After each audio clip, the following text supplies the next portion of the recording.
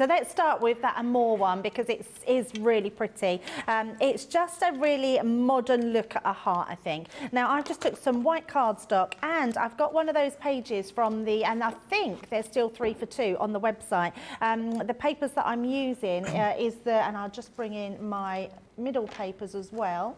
Oh, can't seem to grab them. There we go. I'm just going to bring in that Ditsy Floral that we had and the rainbow pack that goes with them. So I'm actually using that piece of card. You can get 2 out of 1 sheet of your 12 by 12. So I've literally cut it in half, scored it in half, and I've got myself a 6 by 6 card blank. And then I took the beautiful papers and I've already matte and layered them onto some white cardstock. So we'll pop that to the side. So I'm going to cut this out of white and I'm going to cut it out of my card. Now, the whole point of a Creator card is the fact that you can cut it out directly out of the front of your card here. So what I want to do is we're going to place this onto our card. Now, what you'll be able to see from the die itself, we haven't got a straight up and down edge on this one. So you can see your heart is a bit of a quirky heart. So if you was to do it straight, you would have sort of a ski whiff heart. You could have that if you wanted to, but we want to keep it fairly straight, so we're going to pop bars to the side here, and I'm literally making sure I cut right up to the edge of my cardstock.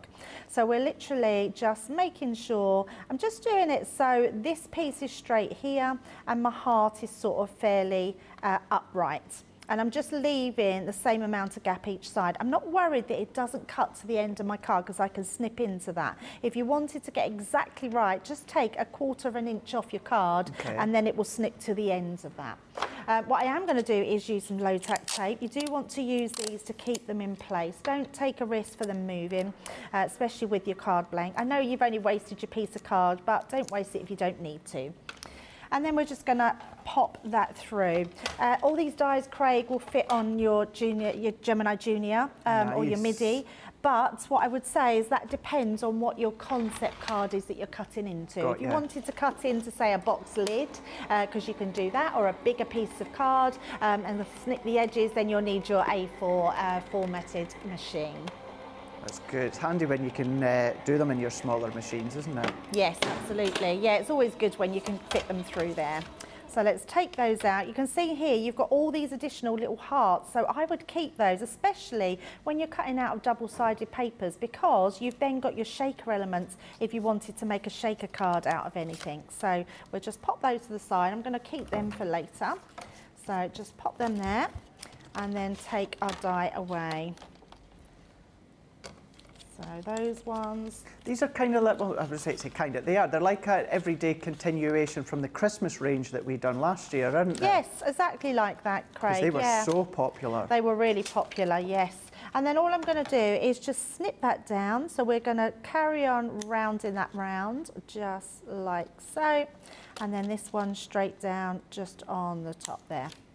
And that takes that whole section away, which gives us that amazing card front. And then if we then pop that behind, you can then see it's all starting to take shape. But because it's all still quite just one colour, I thought, well, actually, let's try a little bit of snipping into the die. So I'm just going to take those sections out. We're just going to cut that again. I'm not worried about where that cuts on there, so but we are going to just take that down, just one little piece, and send that back through. Because what that's going to do, actually, we need to just do it that way. What that's going to do is to recut that out again. I don't want the full image of it. I just want to cut out the hearts. And I found that with most of these dies, they're really easy to cut that full shape out. So like the bow, if you wanted to put that bow on a gift or a box, you could cut out that full image. And it's really simple to do. So if I just bring these round, keep all the little white hearts as well, because we will be using those. Let's pop those. You can see all these little white ones, like so. And then with this one, so can you see, you just literally follow the lines around. So all you're going to do, and in fact, I'm going to get myself a dark piece of card, and then you can actually see how it then comes together. You'll be able to see that much better. And it is just a case of following around that line. It doesn't have to be perfect, Craig, because this isn't about perfect crafting. This is just about getting a really nice amount round the edge there. Now you can do both, so you can come down here and then round again, but you can see how easy it is, and it is really simple. doesn't have to look perfect. So coming straight down. Let us know, it's Jan on the socials for this show. Let us know so far. I know many of you are saying that you'll be going for the full set when it launches tomorrow. Do you have a favourite? I'll show you the boards again once Debbie's done her demonstration, but let us know in the social, maybe is it that ornate cross? Is it the love hearts? Is it the couple? What one is your favourites? That's the first one you're going to use when you get yours home. Yeah, definitely. So by cutting that out, Craig, now when we overlap that on the top, we've really brought that heart out, haven't we? So let's pop this together because we've done this really simple just to show you just one difference. I've also just mat and layered a tiny strip here that we can put at the side of our card, and that just then ties in with what we've got on the inside. So we'll glue these ones together. I'm just using tape pen. You can use your wet glue or whatever glue suits your needs. And let's just pop that down into the centre. I'm trying to think which way round that goes. Remember, this is a 2-hour show. However, technically the first hour is our first look, and then myself and Debbie and Nicola and Jamie, we're going to be back in the second hour of this show for the first of 3 hours of the global warehouse clearance. So it's big. It's big. It is. We've had to split it up. It's that big. It is. Huge and amazing as well. Huge and amazing. Can I just give you a tease as to one of them? Oh, you've been naughty. Yeah. So, if you were, because I've taken my notes in that, if you've been in the market for the Mermaid Dreams collection, and if you are platinum, actually, today's price of the Mermaid Dreams, you'll find it on the website, £35 or $50. For the full Mermaid Dreams. If you're platinum, you're going to get it for £28 or $40.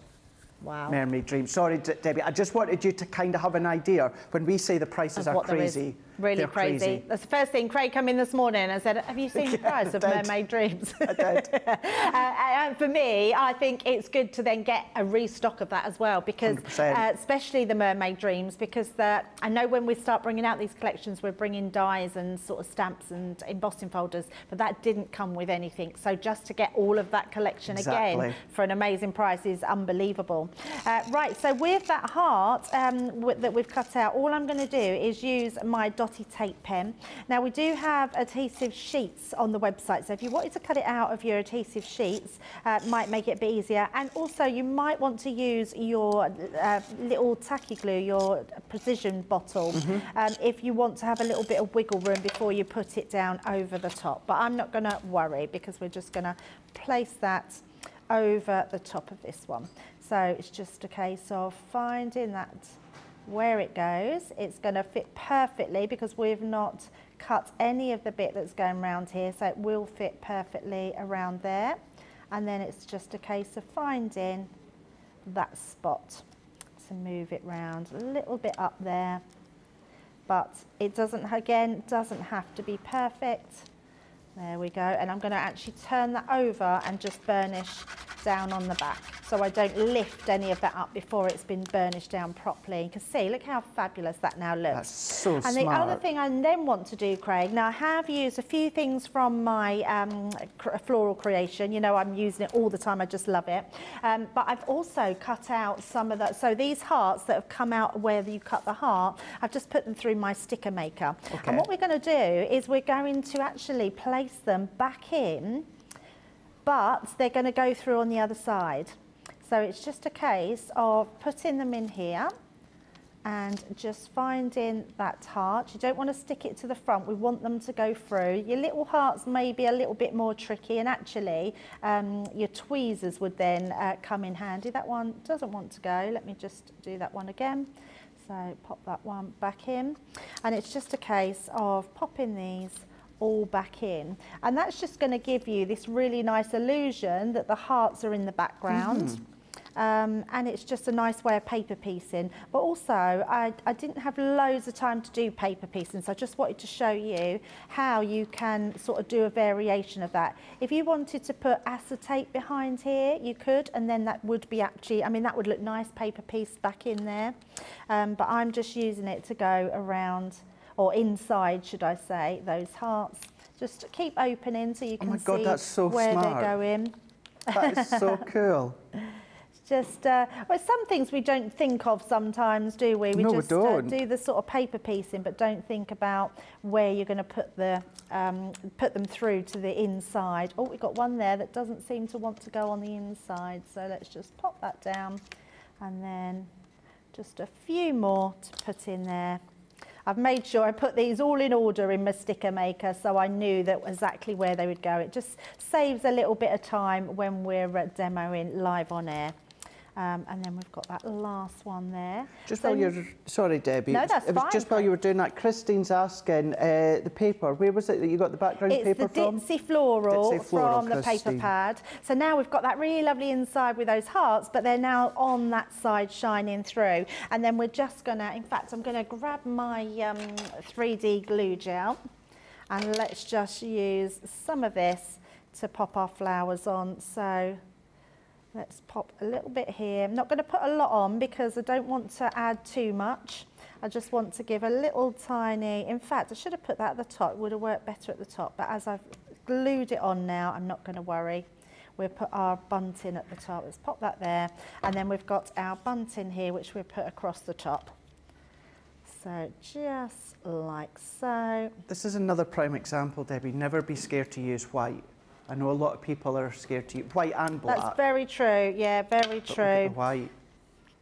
And we've got quite a few colours there, which is nice, but they're all blending in. And there we go, there's our really pretty first card with our Create a Card die.